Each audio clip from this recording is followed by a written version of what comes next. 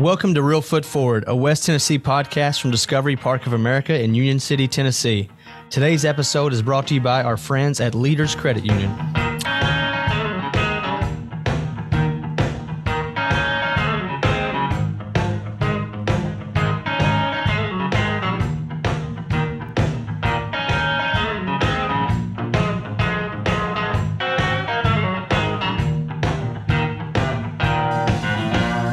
Thank you, Zach, and welcome everybody to Real Foot Forward, a West Tennessee podcast where we explore the history, the people, and the culture of our home here in West Tennessee. I'm your host, Scott Williams.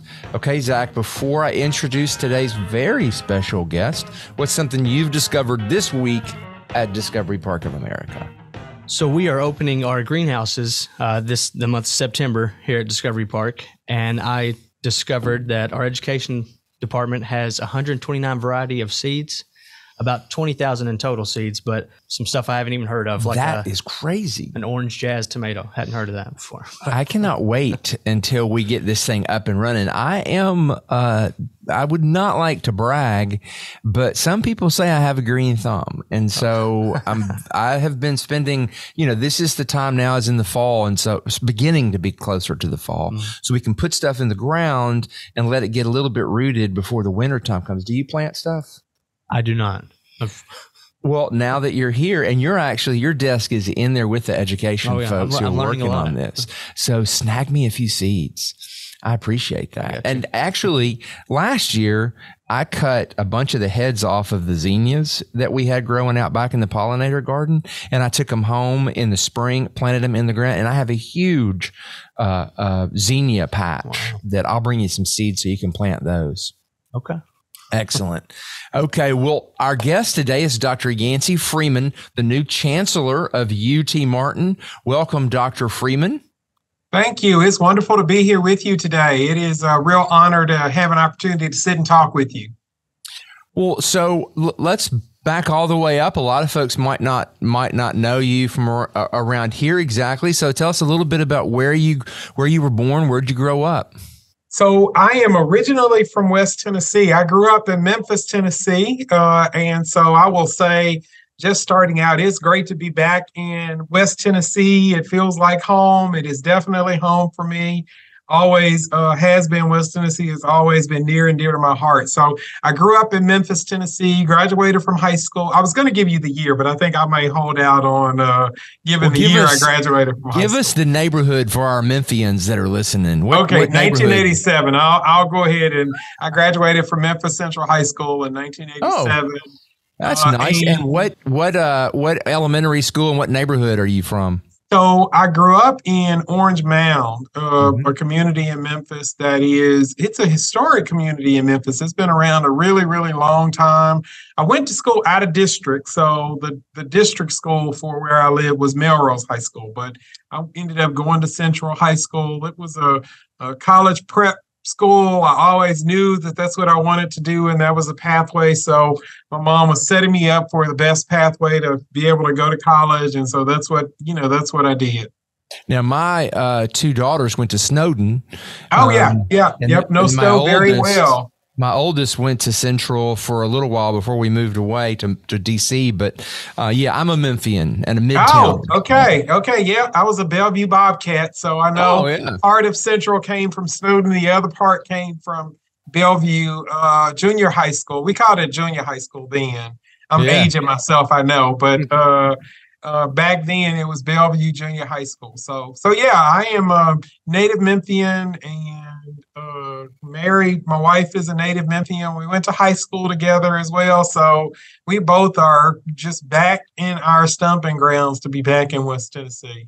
Well, I looked on Facebook a little bit before we talked, and you're like me. You definitely married up. Your wife's very beautiful, and thank you. And I understand she's a nurse, and she also went to UT Martin. She did. She is a UTM proud UTM alum.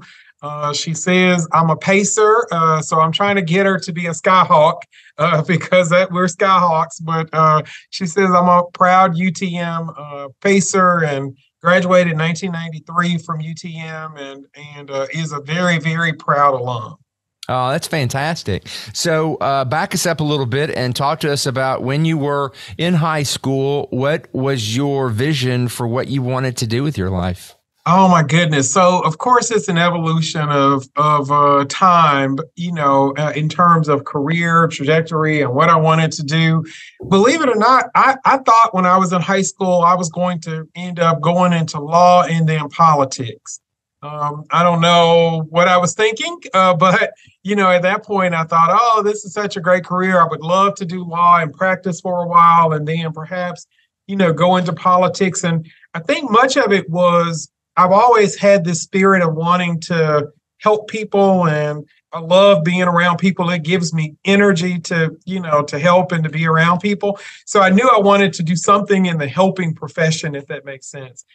And so that's what I thought I was going to do. I ended up enrolling after high school, enrolling at the Chattanooga campus, the UT Chattanooga campus. So I went clear across the other side of the state to East Tennessee and enrolled in undergrad, went to school there.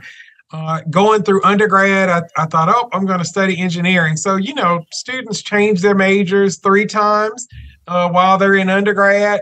It's probably 5 times average now, with the students we have going through college now. But so I started in engineering and thought, no, that's not what I want to do, and ended up in political science. So I have a bachelor's degree in political science. Public administration was the concentration there. And Scott, I'll tell you, once I got into public admin, I loved it. I mean, it just reemphasized this helping profession, wanting to be in a situation where I could do good for the public. So the public good came screaming through on public administration. So I got into that program and absolutely love it. My grades started going up. I started feeling really good about myself. And so finished that undergraduate degree there and when I finished the undergraduate degree, I was an active student at UTC. I started to recruit for the institution. So my first professional job was as a admissions counselor or recruiter for UTC. And coincidentally, I was recruiting in West Tennessee. So I was talking to students on the western side of the state about coming to school at UTC. So my landmarks now are high schools. That's where I know, and how I know where I'm going is, if you can tell me what high school is near, I can almost tell you what's around it, throughout West Tennessee. And so that's been my history, and I've done higher ed since then. And I couldn't imagine doing anything different than higher ed, and I'm honored to be at UTM and to be working with this just absolutely talented group of faculty and staff as we serve students to help them meet their goals. Yeah. So what you mentioned that students change their majors a lot now. Like you did. I started off as a art major, like fine art. I was a sculptor for about 15 seconds.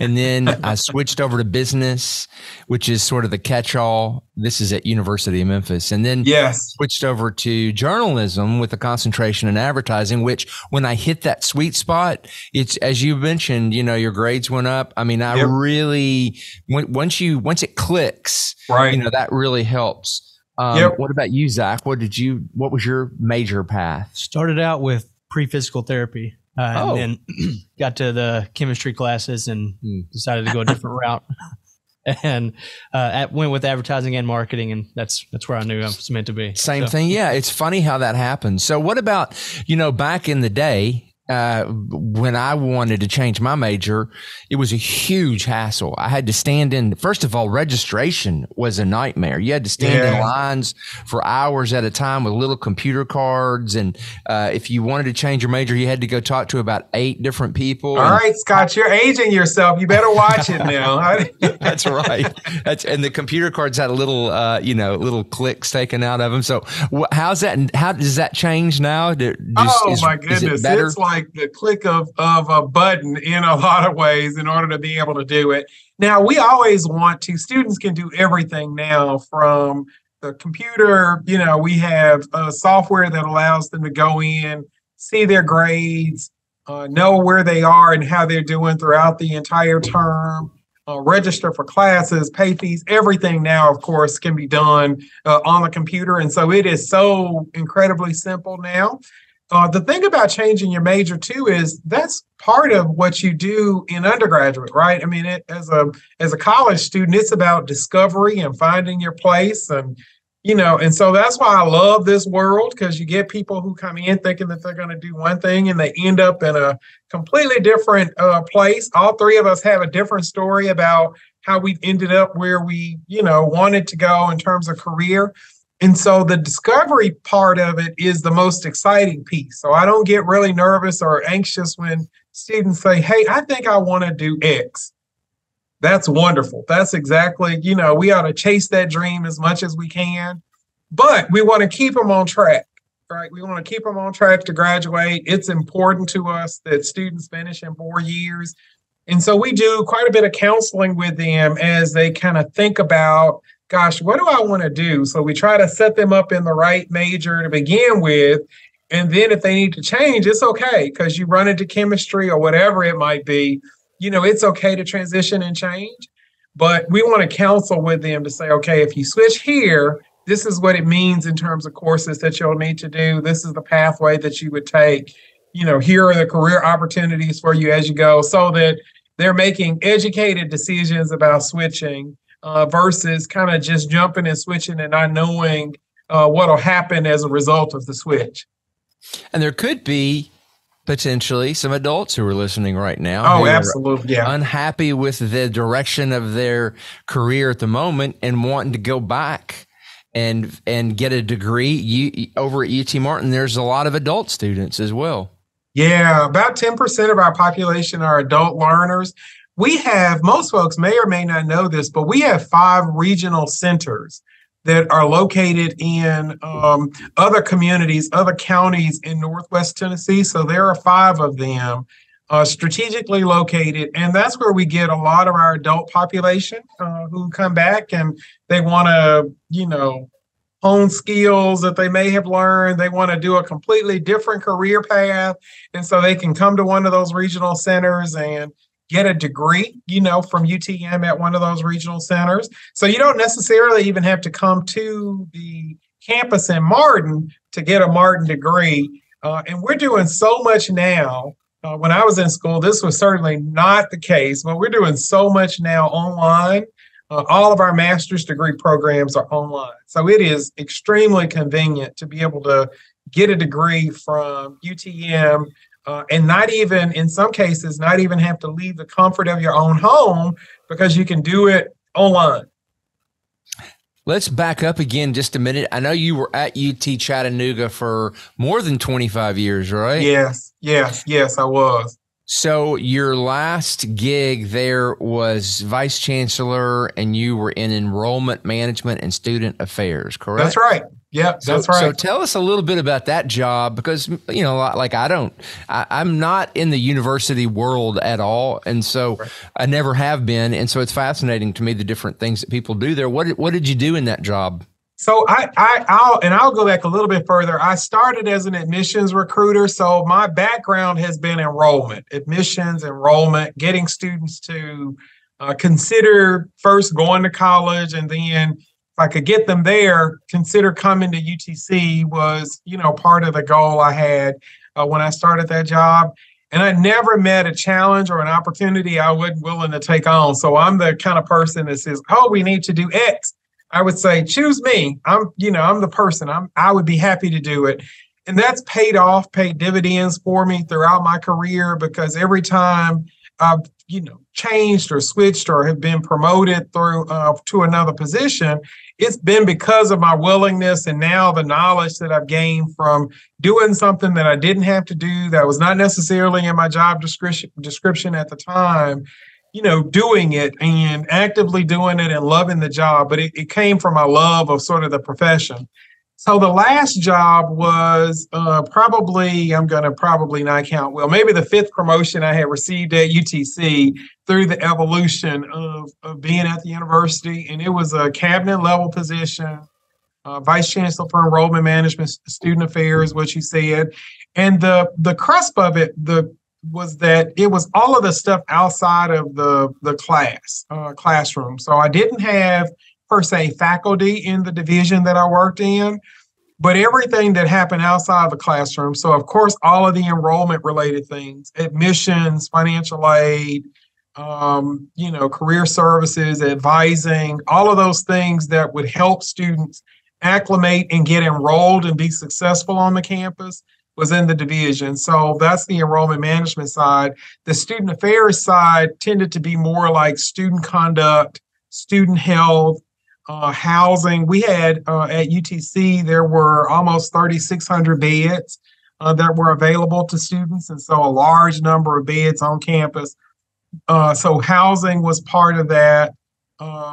Counseling, student counseling was part of it. So almost anything that a student encountered out of the classroom reported in the division that I was responsible for. The stuff in the classroom was done with the provost and chief academic officer, and we were tied at the hip. I mean, we were best of friends personally, but great partners professionally as we talked about how we help students to be successful on the campus. That position, I think, set me up beautifully, to come here and to do some of the same work, do some of the same things that I was able to do at the Chattanooga campus to bring some of that knowledge and expertise here. So the other thing that happens in the university world, which doesn't happen in the nonprofit world or the corporate world, is that when you get a hankering to go work somewhere else, like you guys don't even hide it. Like you have like huge meetings and they put it in the newspaper. And so talk to us a little bit about when you first heard about UT Martin, the potential for, a job there and what was the thought process behind that and how did that go?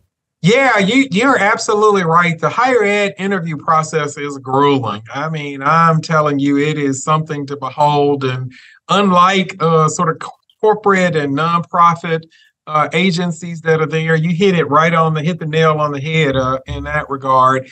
So this process, the process for UT Martin Chancellor, went really quickly, believe it or not. It was about a 4 or 5 month process, which is really fast for higher ed. As you mentioned, the process is very public, but it doesn't become public until you get to the end of the process. So Chancellor Carver, who was here, Keith Carver, I know you guys probably know Keith. Keith Carver was here, had been here for 6 years. He stepped away and went to literally, I think, help the system office. There was a vacancy with UT Ag Institute, UTIA Ag Institute. So he went to go be the senior vice president, senior vice chancellor there, leading the Ag Institute. And so it left a vacancy at the Martin campus. I was really surprised because Keith was doing a magnificent job here and didn't think that the position would become available. I've been with the UT system for almost all of my career. And so I thought, gosh, this is a great opportunity for me and a great opportunity to be able to continue to serve the citizens of Tennessee, to continue to work within the UT system that I knew very, very well. And also to continue to help students and work with what I considered to be a great campus, a phenomenal campus that was doing some innovative stuff. So I heard about the position, heard that it was open. I started then working on my resume. So I'd not had to do a resume in years because I was a known commodity in Chattanooga. And so that felt like doing a dissertation again, if that makes sense. And so I started working on it, getting it together so that I could submit it before the deadline date, before the committee started reviewing applications. Typically with higher ed, there is a large contingency of people, a large committee of folks. And so there were probably 15 people, maybe even 20 people on the committee from the university and the community here who served on the search committee, looking through applications, that kind of thing.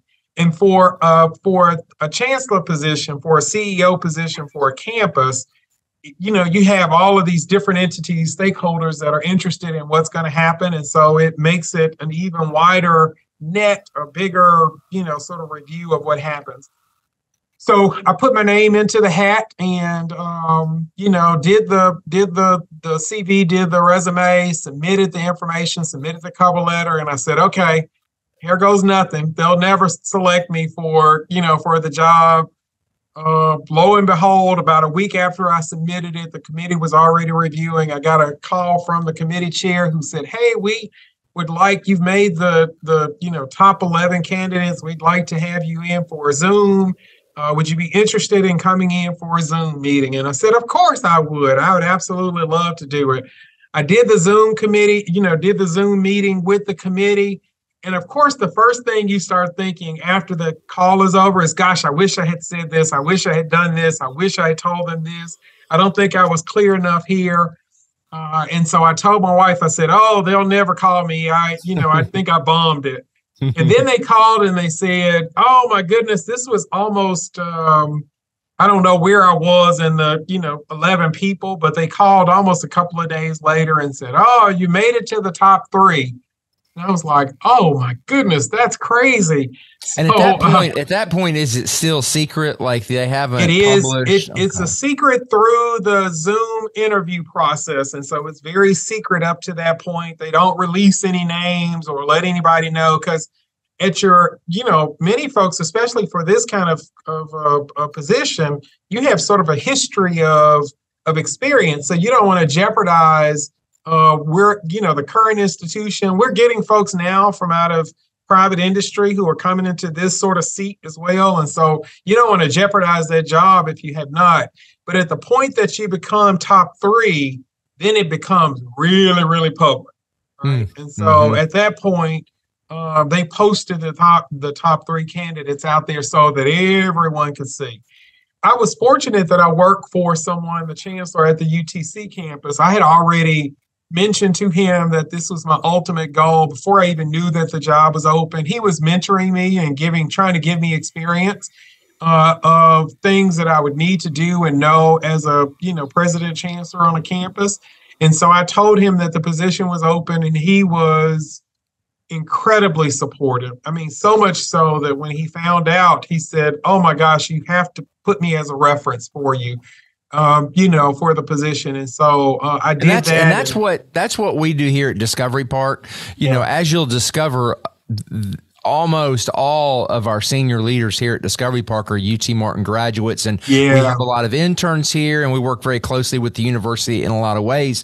But when somebody on our team wants to go work somewhere else, like we support that wholeheartedly. We do not intend for all of us to work for eternity here together at Discovery Park. And so, we really lift each other up and promote each other and encourage if you have learned all you can learn here and served all you can serve, then it's likely meant to move on to the next thing. But not everybody is as progressive in their thinking as we are when it comes to that. So I know for some folks, it's a little bit of a pause before they let their boss or their team know that they're about to be in the newspaper looking for a job. Yeah, I've heard some horror stories from folks who have been there. And, the good thing about it is if you have people who are working for you and other companies want them and other companies are recruiting them, that means they're great employees. I mean, who wants to have an employee that nobody else wants to hire? So that's kind of the way I think about it. That may be backwards, but that's kind of the way I think about it too. So. Zach, that does not apply to you. You are yes, that's right. You are not allowed to leave at least for another 5 years. Okay, I like it here. So okay, good. Zach's relatively new. Well, I mean, very new actually. What is this? Your second month? Approaching 3. Approaching 3 months, and he's doing an incredible job. So we love having him here. Appreciate that. We're going to take a real quick break, and when we get back, I want to ask you about the first 90 days of your gig there at UT Martin. Awesome.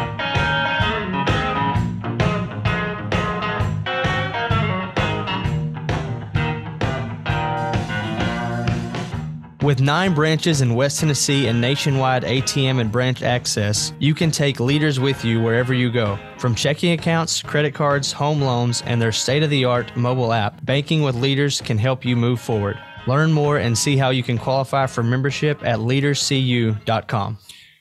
I hope you're enjoying the Real Foot Forward podcast from Discovery Park of America. If you are, please be sure to subscribe, rate, and leave a positive review on iTunes, Spotify, or wherever you listen to podcasts. This is your host, Scott Williams, and our guest today is Dr. Yancy Freeman. So before we left, I mentioned we were going to talk about your first 90 days. Any of my friends who leave to go to new jobs or anybody from here, I always recommend they get the book, The First 90 Days by Michael D. Watkins. So anybody who's starting something new, when I went to my last job, I used it. When I came here, I used it. It's really a great book. For those folks out there listening, Dr. Freeman, who maybe want to have a chancellor job, in their future, tell us a little bit about how you approach being new. What do you try to accomplish in the first 90 days of a job as chancellor? Yeah, I have done over the past few weeks. So I'm rounding out a month. On September 8th, it will be a full month of being here. And so I'm into the first, 4 weeks of being here. And I've outlined 6 for 6 in terms of 6 things that I want to accomplish over the 6 months. And nothing is to completion because there are going to always be ways to improve on what we're doing. The major thing that I've promised to this community, though, is that I would do a lot of listening. I've said to them, listening comes before leadership. And I need to make certain that I understand this community. I understand how things have been done. There will be things that I will tweak just a little bit that, that become a part of preference for me in terms of how we do business and what's out there. But no sort of major shifts in operations and what we do, at least not here initially, until I can get a good breadth and depth understanding of what's happening on campus. And so I've been doing a lot of listening. I've been meeting with a lot of internal folks on campus, including our academic deans, all of the major divisions. I've been meeting with their leadership team as well as the vice chancellor for those major divisions across campus. I've been meeting with state legislators, with some of our national legislators on this side of the state. I've been meeting and talking with them about needs as I see them for UTM, as well as what they want, what they see, and what they view as strong points for the campus. And so I've been doing just quite a bit of, talking and meeting and listening to folks about what they think about the campus. There are some things go ahead, Scott. No. I was, you and I have not been necessarily in the same areas, and I haven't, we didn't know each other before, but literally I have seen you on my feeds, in the news. I mean, you are really making an impact with these, with it's only been your first 30 days, but, as far as your meetings and, so it's bled over into my feeds and on social media. And I do know that you have a very strong social media team there at UT Martin. Emma is over there and doing some great work. She used to work here, by the way. So, okay. You're going to find that we pass team members back and forth between the two organizations, which is great to me. It makes us even stronger. But I just wanted you to know that you're really making an impact already, with all the awareness of the meetings. Oh my goodness, thank you. I am trying to meet as many people as I can, stakeholders in this community, so that really I learn as much as I can about Martin, and then it arms me to be able to talk about some of the innovative, entrepreneurial, transformational stuff that's happening on campus. If I can talk with folks about what's happening and what we're doing, I can translate that when I'm talking to some of these key folks, whether it be donors to prospective students, about what we're doing and why they want to be a part of this community. So I am enjoying it. I'm silly at heart, and so I like to have fun. You probably have seen some of that in the social media stuff that we've been posting out there, but there are ways for folks to get to know me and to introduce me to the community and to say that I am open. We are open. We want to hear what folks think about the campus and their experience so that we can continue to improve. And I will just sort of as an aside, I will say I met one of your employees last time I was out at Discovery Park, Christina Mills, who is an awesome student. She was just commissioned in for ROTC for the Army, first African American woman commissioned any UT campus. Happened right here at UT Martin. I saw her at Discovery Park. I didn't know who she was. She came up to me just very boldly and said, I'm Christina Mills. I'm going to be commissioned next week. I know you're going to be there. I am just thrilled to have her as a student. I know you have to be thrilled to have her as an employee because she is absolutely impressive. So I'm sorry, that was an aside, but yeah. No, I'm so glad you did. Yeah, no, she's great. Her speech was amazing. Yes. She is indicative of the type of folks that we have here and at UT Martin, that are involved in both organizations. So thank you for shouting her out. She's amazing. Yeah, for sure. So I am doing a lot of listening and starting to unravel some of the gaps and sticking points for the campus, things about, capital projects and how we get, buildings off the ground, meeting with a lot of donors, meeting with academic departments. And so I'm making my rounds. So what do you think? I'm sure there's people listening who are starting new jobs and some may be new in leadership. What do you think is the biggest threat to success for a new leader like yourself? Yeah, I think it is really coming in sort of just changing everything without an understanding of what's happening and what's going on. And to me, I think that's a huge threat for the continuity of the institution and what happens at the institution. I think folks are already anxious and nervous enough about getting a new leader in.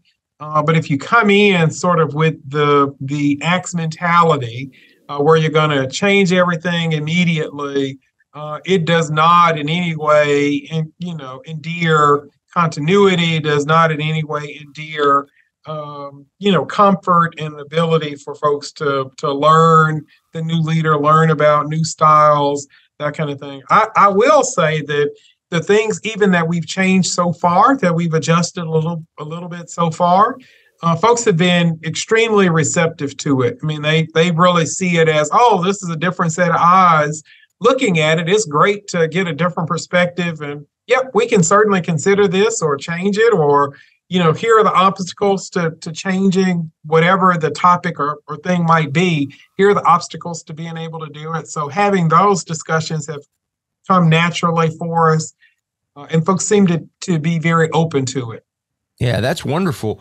So we've talked a lot about academics and business, and what do you do for fun?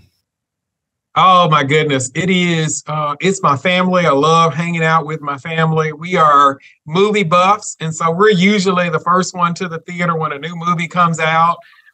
We are the first ones to go see a really good movie. And I like action. I like, drama. I like stuff that's not real. And so what I mean by that is I'm a big Marvel and DC Comics person, right? So there's not a Marvel movie that's come out that I have not seen. I am a Star Wars fanatic. And so I love going to see, sort of the sci-fi stuff that sort of takes you out of reality for a couple of hours. And so that's what we love doing. We are, my wife and I are finding really good places to eat. So we love going to sort of non-chain stuff and finding really good food. And so that's typically what we do.